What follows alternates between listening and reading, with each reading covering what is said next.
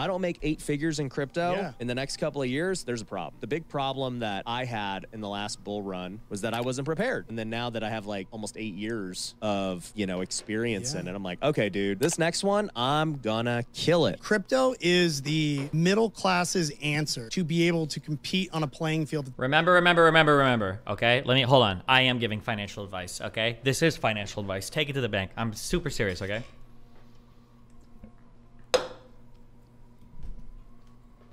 If you want to know, okay, if somebody claims that they can time a market, know when a bull run is coming, know when good investments are going to be up, know when to invest or divest, if anybody knows this, there's only one way to know if they're being truthful, okay? And that one way is if they are a multi-billionaire / trillionaire, okay? Anybody else is full of shit. If you know how to time markets, 1, you would never talk about it publicly ever, and 2, you would leverage the fuck out of every single possible dollar you could get your hands on, and you would become a billionaire easily. You'd either be a consultant for a hedge fund and you make billions of dollars, or you just have your own fund in your own money you manage and you make billions of dollars, and you would leverage the fuck out of it to do it, right? Anybody that claims that they can time anything is full of shit, okay? The only exceptions are going to be people that spend their entire days or lives studying the financials of certain companies and blah, blah, blah, blah, blah. And even those people, arguably, never beat the market. Even those people arguably never beat the market, okay? Remember, I believe it was Warren Buffett who made bets with 10 different hedge funds that his like broad fund strategy for investing, he bet like 10 different people that they wouldn't beat, and I think he won against all 10 people, okay? Don't ever take advice from somebody, or always, whenever, the problem is when somebody says, I know when to invest in this, the problem isn't that they're just wrong on that. The problem is that it shows that they have a fundamental lack of understanding of like every single topic that is related to capital investing, okay? Every single topic is related to buying and selling stocks, investing in companies, all of this shit. They have no idea what the talking about. Because if you could know this, if anybody could know this, they would be a billionaire. Or more reasonably, right, if you have concepts like the efficient market hypothesis, like this information is already out there, it's taken into account by other investors, and the stock price will reflect it accordingly. Nobody on YouTube is timing markets. It's never happening, okay? Ever. Is it worth it to debunk one of these kind of guys like Ian Jaco Van Dunlap or something, or is it just too dumb to do? There's just no point in doing it. If they wanted to prove their investment, you know, worthiness or whatever, just get like a third party like me. Here would be an interesting thing. I'll make an open challenge, but like I'm not part of this world and none of them would contact me. If you think you give really good financial investing advice on YouTube, DM me your portfolio, okay, all of your investments right now, and I can come back in a month or 2 and tell everybody like where you're at. And we could play that game like, I don't know, 6 or 7 times and see if you broadly beat the market or not with your investments, and then boom, just hand your whole portfolio over to, when I say hand it over, I mean like tell somebody your positions, give them your portfolio, and then have them track it for a few months and see how your investments do. Get a third party to verify it, and then boom, there you go. Then you know whether you take advice from or not. But again, remember, like nobody's giving advice on how to beat the market because everybody would follow the advice and then the market would even out. That's how it works, right? Do you think technical analysis works in this day and age? Yes. Technical analysis is very good and it works very well when you're reading historical charts. You'll never make a prediction for it. But if you really wanted to draw pictures and you never made it in an art class and you really wanted to recognize patterns but you weren't a big fan of astrology or constellations, then TA is for you. Grab a chart, you can draw whatever picture you want and it could be cool as f. Just don't expect to be able to draw anything into the future because you absolutely can't.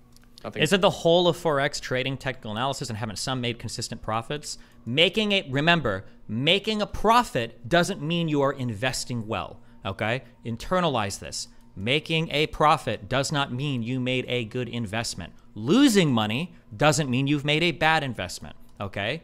Okay, the financial markets are like planets in outer space. Nothing is standing still ever. You always have to take into account that all the planets are rotating, everything is spinning, okay? You're never shooting things in straight lines. Investing is the same. The markets are not moving at 0% every day, and if you gain 1%, you're winning. You're always comparing yourself to a moving target. If you want to know if an investment is good or not, you have to compare it to the broader markets. If you invest in Amazon over the course of 1 year and your investment appreciates 15%, right? And you're beating the historic average of the S&P 500 that's 7 to 10%, depending on if you account for inflation or not, you might think you've done good, but you might not be. If you compare your 15% appreciation over 1 year to S&P 500 gain of 25% over 1 year, your investment was bad. You lost 10%. That's what you're comparing yourself to. You're always comparing yourself to the broader markets. You're not comparing yourself to anything historically, and you're not comparing yourself to the number 0 because that would be retarded, okay?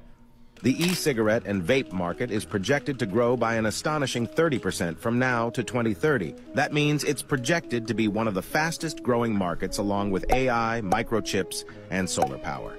The stock we're talking about today is a penny stock out of Florida, and if you don't like sin stocks, then this one's not for you.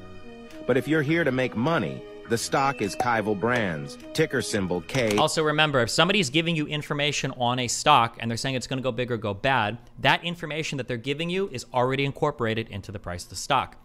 That's why you can have Apple or Meta post a positive quarter and the stock price decreases. Well, why did that happen? They had a good quarter because they might have missed expectations. They might not have appreciated as much as people thought they did, and then the stock price will adjust accordingly. Even if they had a good quarter, the stock price might go down because people thought they were going to have a better quarter. Because remember, people are also incorporating future information into the current stock price too.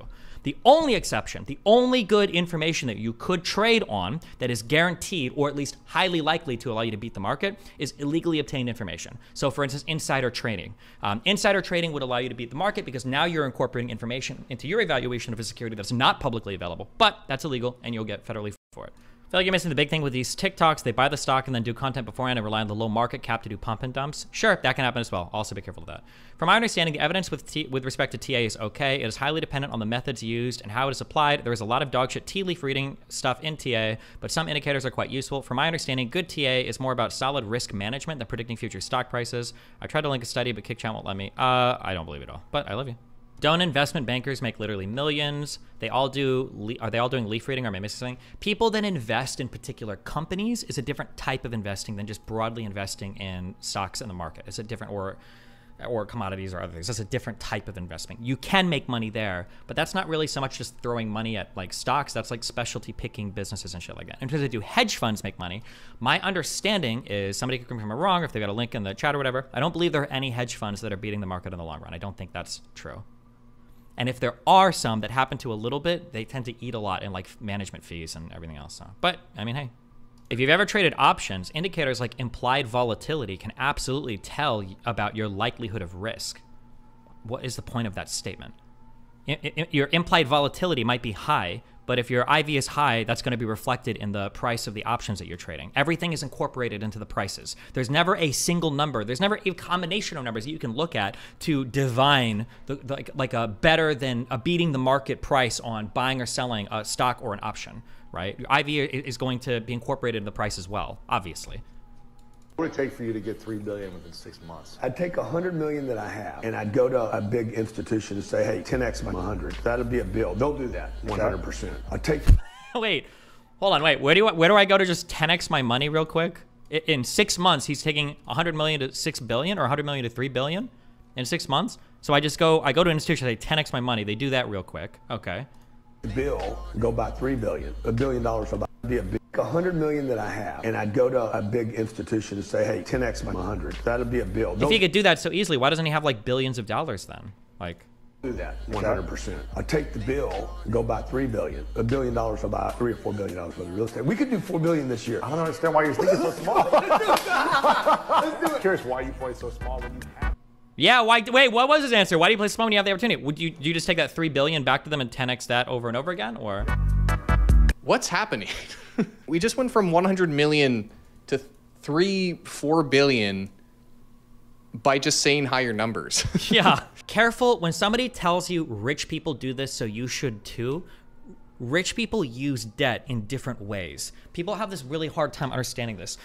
A rich person isn't going into debt to buy a big screen TV. A rich person doesn't go into debt so they can get lease a new car, right? When rich people are utilizing debt, there's usually a variety of tax advantage strategies that are going along with this because the tax brackets that a lot of their income sits in are exorbitantly high compared to your tax bracket. Or they're using other sorts of like complicated or sophisticated investment strategies or things that just work because they make so much money. It doesn't apply to you. They're not using that debt to just buy a TV or something stupid and then making minimum payments on a credit card for 12 months, right? Don't mind yourself and think, oh, rich people use debt. They do, but they utilize debt oftentimes for tax or other financial advantages, and you're not using it the same way. Yeah.